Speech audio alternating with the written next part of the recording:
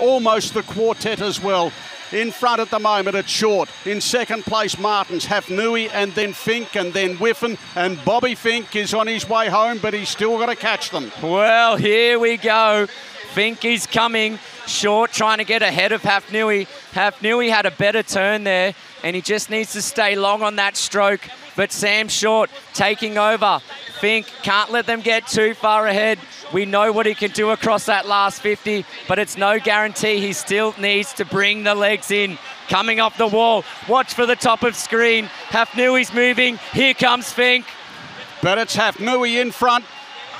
Fink's got a lot of work to do. Short in second place, HAFNAOUI in front, and then Short, and then Fink, and then Martins, and then Whiffen, as they've got about 10 to swim. This is going to be Ahmed HAFNAOUI.